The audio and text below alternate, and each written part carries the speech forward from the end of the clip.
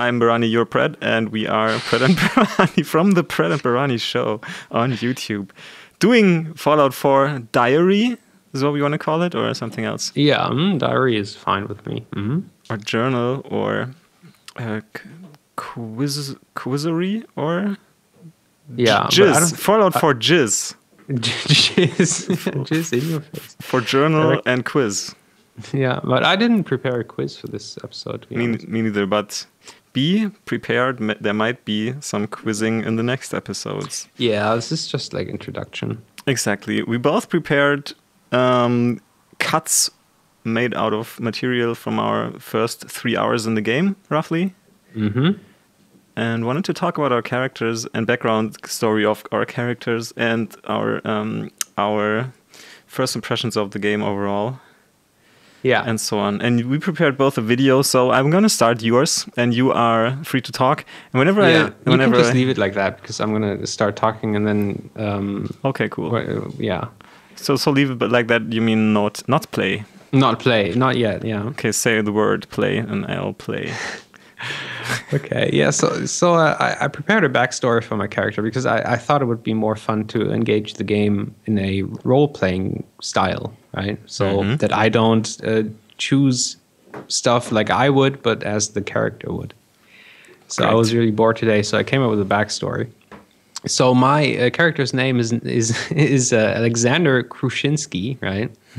He's the grandchild of Polish immigrants. And those immigrants, they were scientists, right? And they fled the Soviet Republic because they were threatened. Mm-hmm. Yeah, right. Because the military forced them to, work, make like weapons for them, like research in weaponry, whatever. And so they fled and they came to the United States. But they couldn't work as researchers here anymore because people were thinking they were like Russian spies. So they wouldn't have any important work. Right. So what basically happened is the grandfather, who was a physics guy, right, and he worked as a mechanic, and his grandmother, she worked as an accountant in an insurance company. Mm-hmm. Right. So that's like the backstory, like where he came from, why he has like a Polish name. And well, basically, he himself, he's ex-military. Right, so he used to fight in the war, and he was part of the engineer corps, right? So, and basically he fought one not really battle; it was more like a skirmish. So he was like an engineer supporting like special forces in the field, right? Mm-hmm. Like maintenance, like the weapons, the armor. Repairing, that kind of stuff, right? And then one night in Alaska, when the Chinese attacked the United States, it's like 10 years before the start of the story, right? Mm-hmm.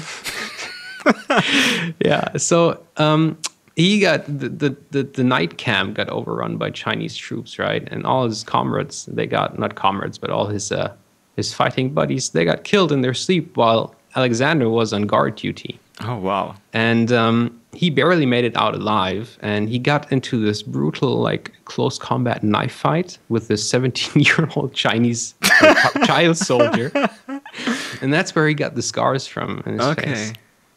Right? Wow. He was poor Alexander Kruczinski. Yeah, Alexander Kruczinski. Yeah. So that's where the scars are from. And since that incident, right, he left the military and he suffered from PTSD. Right, the post-traumatic stress syndrome. Yeah. And he was sent to a military psychiatry, right, near Boston. And with the help of classical music and a new hobby, which is carpentry, Alexander managed to recover and live an almost normal life.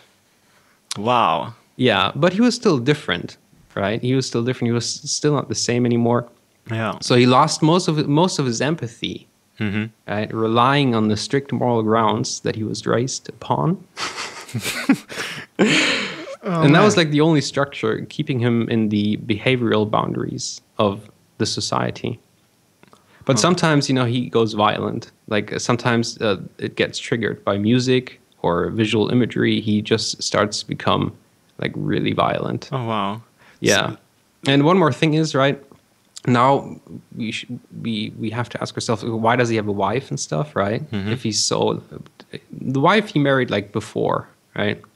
And that is like his thing. He doesn't really have any joy anymore in life, and he doesn't really like any people, and he doesn't have any feeling towards people. But he has this strong feeling of loyalty and duty to the commitments he made before he suffered from PTSD. Probably the strong moral values his father gave him, or his parents. Yeah, I guess. But that doesn't really. It doesn't really. Well, how do you say that? Like in the stuff that happens now, right? He doesn't really care anymore. So it's only stuff that happened before the PTSD. Okay, before shell shock. Yeah, so he doesn't really have any moral ground anymore. Poor guy. Yeah, poor guy. You definitely made me feel empathy for him, the guy who doesn't feel empathy. Yeah, me too. And you made me understand him completely. Yeah, well, you will understand like his actions in the first 3 game hours a little bit. I don't know how I could follow up on your character backstory at all. This is like next level shit. It's like your own life, and you seem to know him so well that it almost seems like you based it on something real. Well, yeah, maybe I did, like deep down inside me. Yeah. No empathy. Yeah. Well, whatever. You know how I came up with that? No. Basically, if you press play now, right, and go into how I allocated the stats in the video. Should I press play? Yeah. Okay. There you go. Yeah, it's only in the next frame. It's like where I put the points into the stats. So basically, I had a certain character in mind. I wanted to play somebody who was good at crafting, like weapons, armor, the engineering background, and the father's background. Yeah, the mechanic. Yeah, you can pause, right? Yeah, and that's like really small. Let me make that. Okay. Bigger. Yeah. So. Right, he was like part of the military, right? So he has a very high perception. And he doesn't because he's not emotionally there anymore, he doesn't get distracted that easily. So that's why he has like a high perception. Yeah. Strength is at 4, and that's because 4 is the perk level where you can do armor crafting. Right? Endurance is because, he's military, he's a tough guy, right? So he has like a little more resistance against damage and stuff like that. Charisma is 1 because he's not charismatic at all. Yeah, he lost that probably. That kind of makes sense, right? Yeah. Because he's, totally. Doesn't give a shit. Intelligence is 5 because, he's an engineer. So he does have a certain amount of practical intelligence. Well, and you can, of course, craft guns at level 5. Okay. Yeah. Agility is a little bit for fighting. I don't know what unlocks at 3. It was something like faster reload. I don't know. And luck is just the rest of the points I had to allocate. Oh. So that's basically it. So if you press play now, this is going to go really quickly. Okay, cool. Yeah. Yes, followed by flashes blinding. Yeah, so basically this is when the shit hits the fan, right? And he was like passive aggressive towards his wife all day. And so this is when shit hits the fan. He hears in the radio, the bombs are coming, and he gets this fit of PTSD. I have one question. So his wife really decided to make a son with him, being in that state, in that mental state he is in. Yeah, well, I think that's the one weak point of your story. I think the thing, like with their relationship, right?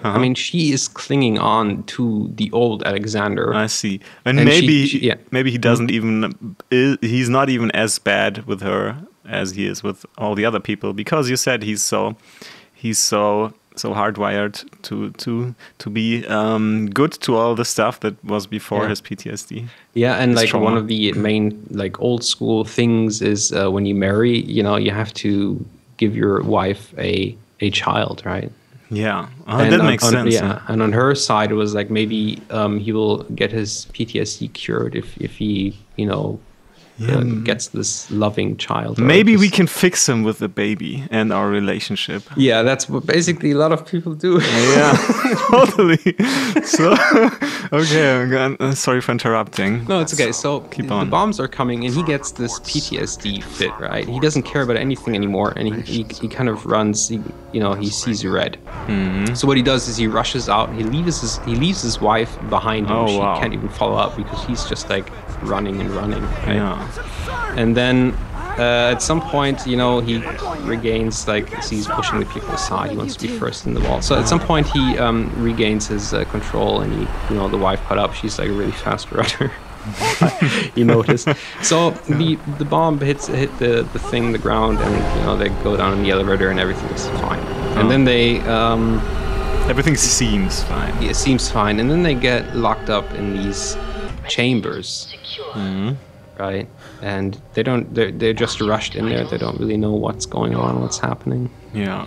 And Alexander, he kind of feels relieved now, because he's like, okay, all my responsibility, like, for myself and it's like gone.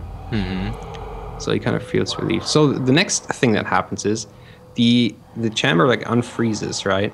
You probably remember this part. And you see these two guys. Well, you will see. This is the one. Yeah. They go there and take the baby. And this is really weird, because one thing we don't know yet. When she gets killed. Yeah. We don't really know. Maybe he feels relief now, because now the burden of that he, like, failed. Maybe, like, he failed his wife.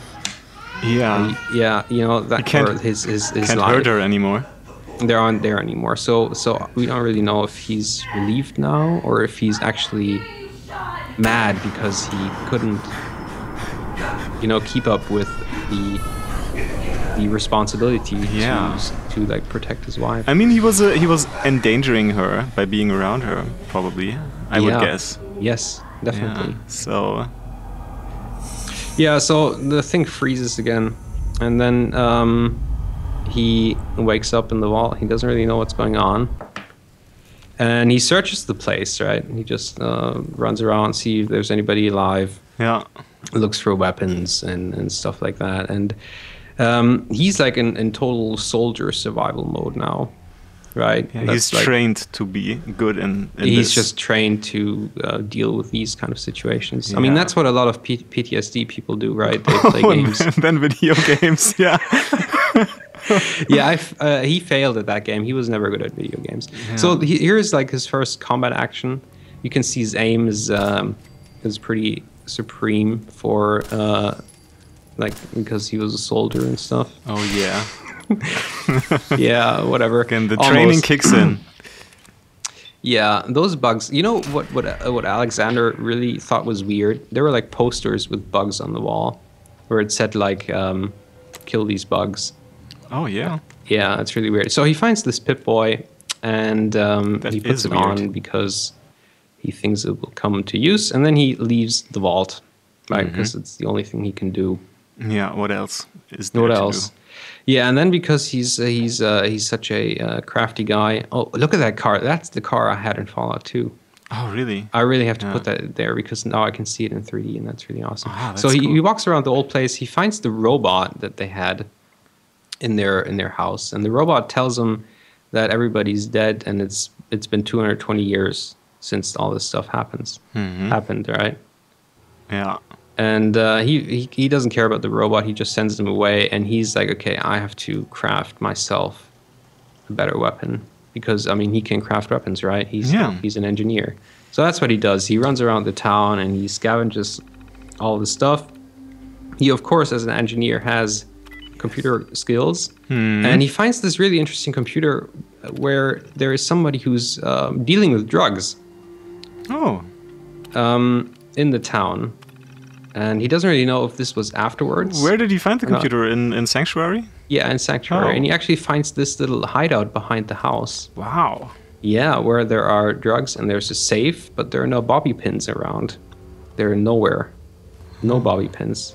He found 2 saves actually. Wow. And no bobby pins. Well, being like he got kind of interested in drugs because suffering from PTSD, he's very susceptible to alcohol and drugs. Yeah, I think they will give him a little relief, probably.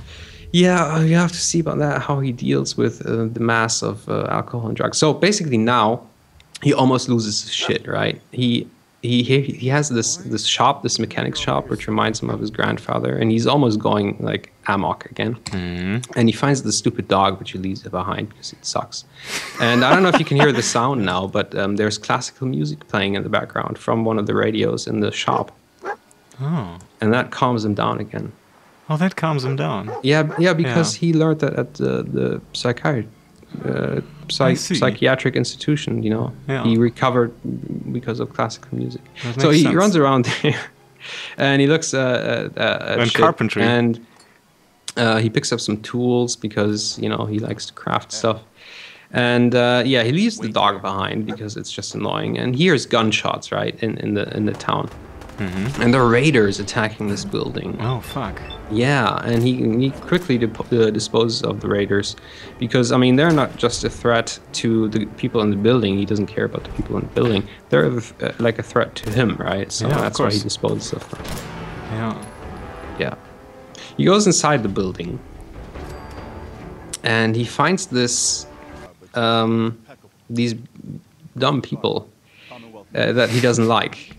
And he's actually a Minuteman, and we can talk about that later because I looked up what a Minuteman is. Of course he wants a reward for helping them. That's the first thing he asks for. He's like, give me something. I saved your life. Give me drugs or money. Yeah, and then they give him this mission to help them. So they say there's a power armor on the roof. You know, get in that power armor, take the minigun, and kill all the raiders. Mm-hmm. You know, and because that's what he does, what he likes doing. He's like, okay, sounds like fun. I'm going to go on the roof and do that. So that's what he does. Of course. He gets the minigun and he feels right at home and just slaughters people. Yeah. Sounds like Alexander Kruczinski. It is Alexander Kruczinski. Yeah, it is. It is. Basically, that's it. So he saves the guys and he asks, well, the guy is like, well, you're on our side now, right? And Alexander, he responds, he's like, well, I'm on my side, not on your side. Right? I'm my own side.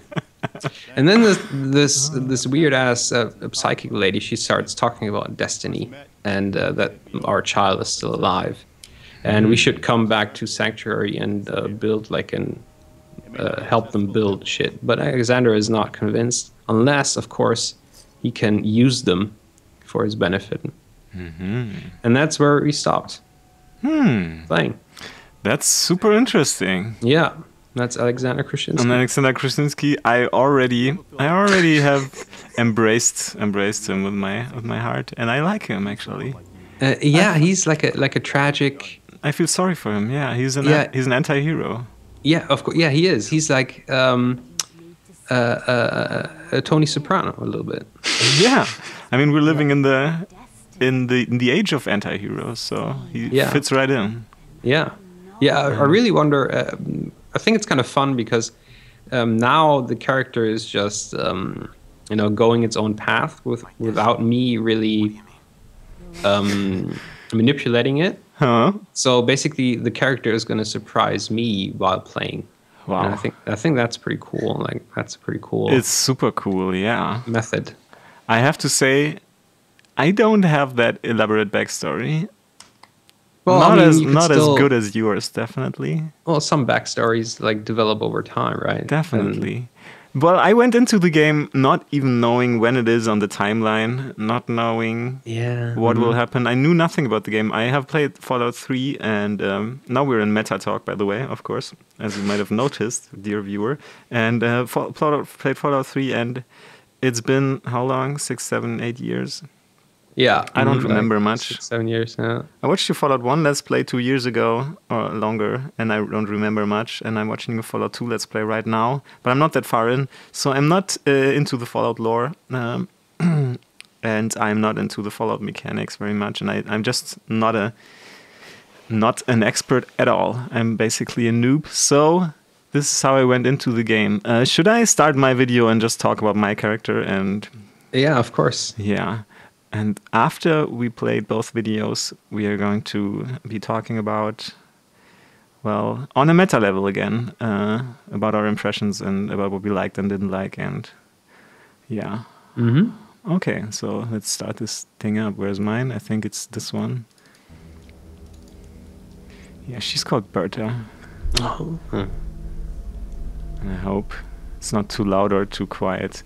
So let's see how I made her. What I wanted to do was actually, because I thought the setting right there would be inside a vault, and I thought she would be like a person that has lived through that horrible war, or at least has lived in the wasteland, buried under the ground and inside a vault, you know. Yeah. So I wanted to make a strong but also intelligent and charismatic woman that has seen a lot and lived through a lot, and you should be able to see that. Yeah, well, you got it right. Yeah, that's definitely what you see. So when I found out that was actually before the war, I was kind of surprised.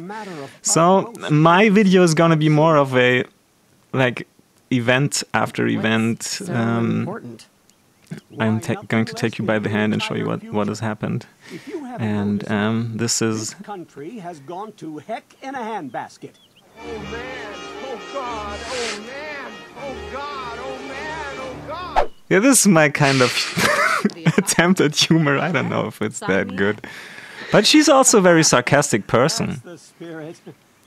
Because, you know, she has seen a lot. I don't know what in suburbia, but she did. So the person that I wanted to play and roleplay as was not at all versed in fighting, and I am not versed in this skill system at all. So I thought, okay, charisma, intelligence, and agility are things that I need to be sneaky and charismatic and talk my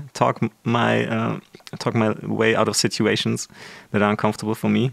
And I think actually agility is very good for fighting, right? That's what I found out later. It's very good for like sneak attacks and stuff, yeah. Also that, but it gives you a lot of action points and stuff like that. So yeah. I didn't really know how to approach this at all. So and I'm going to actually change my points later a little bit because you can do that before you leave the vault, right? Oh yeah, true. Yeah. So, but I started out with this kind of build. And I don't give a shit if that's viable at all, so I'm going to play it. And my name is going to surprise you a lot. Berta, as you know, is my first name. But I thought about what is a good last name. And at first, I wanted to name her Predophile. Yeah, well, Greek. Typing in Predophile, I got another idea. Now, if you have an inkling.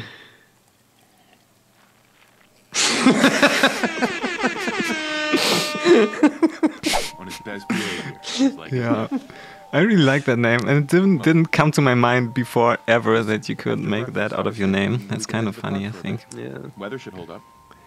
So she is kind of into kinky stuff, but sometimes it gets too much. The park with you, because I want to get pregnant again. I wonder how they had sex in the park. That's just crazy. Yeah, anyway, that is crazy. shit hits the fan. We're going to the vault, as we saw in your video. Almost there.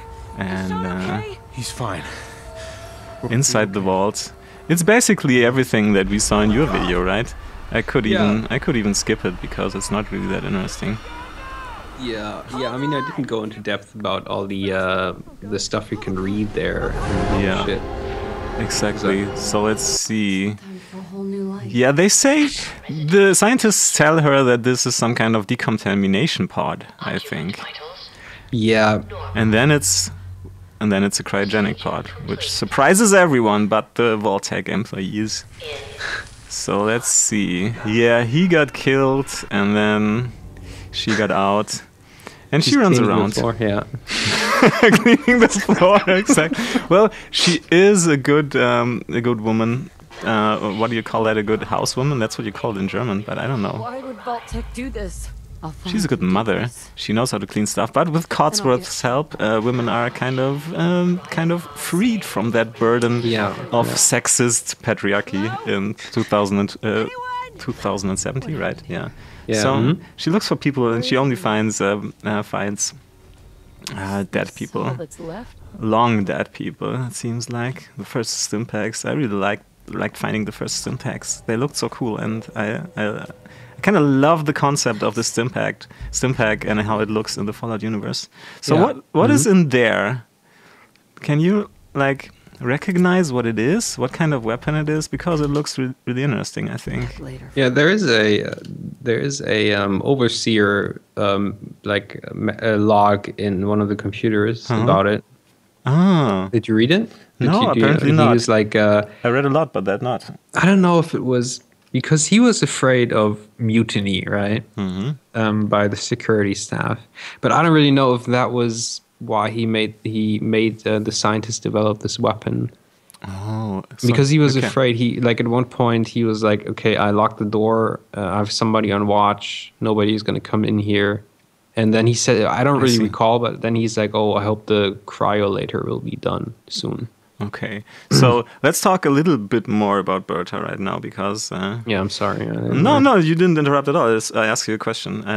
So I think she not I think, but I know that she's really street smart. So she is able to pick locks, to pick pockets, to sneak very well. And she's also very loving. As I said, she's a good mother. She's a good woman to her husband. She was before he got killed, and so she wants to avoid violence as much as possible. Of course, so she's not really equipped to fight. But when she sees this safe with the master lock, she says, "Okay, I need to come back to this and pick this lock at some point when I got my lock picks with me." So she has already focused on this and. It's saved in her memory. Yes, definitely. So her first shooting wasn't that successful. But it was okay. It's not comparable to Alexander Kruczinski, of course. Who's like a killing machine. Yeah, I mean, but Berta is not special forces, right? So I mean, no, not at all.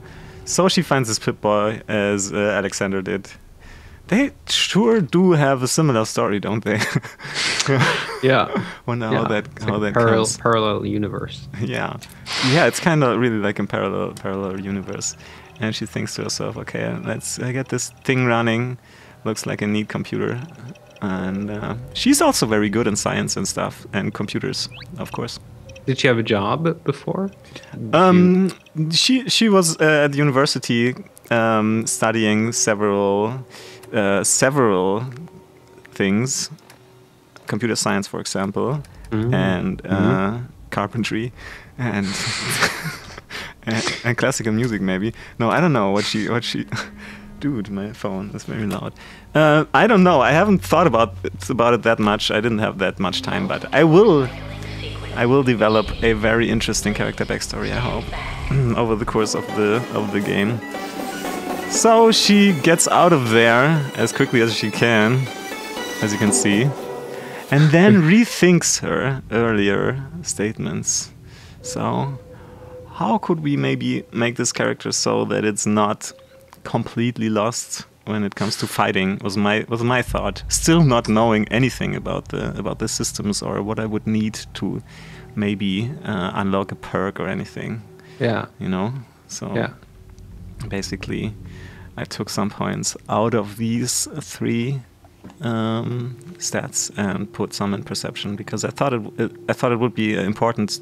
I also read that perception is needed to be able to pick pockets. So that's basically. Oh, really? I didn't know that. Yeah, that's basically why I chose to put some points in perception. But agility should still be the highest value, I thought. Agility and charisma, because she should be able to talk her way out of things and sneak her way into situations that otherwise violence would be needed. Yeah, I don't know. Yeah, we can talk about that afterwards. Yeah, probably. So my thought was whenever I can avoid violence, I will avoid violence with this character. And whenever I don't have the choice, well then, yeah, I don't have the choice, obviously. So outside, she ran around first because going back to Sanctuary seemed like a too hard thing to do for her. She would only think of her dead husband and stolen baby, so she ran around and she found a grave without a name, which made her really sad. And she found a ranger's cabin with fucked up insects inside, and also a beautiful green dress. Yeah, what I forgot about her, the most important thing, she's really into fashion. Oh. Yeah, she's really into fashion. Okay, so let's keep on going, because this is like her most important character trait. Yeah, so killing these insects took a little because she's not that versed in handling a weapon.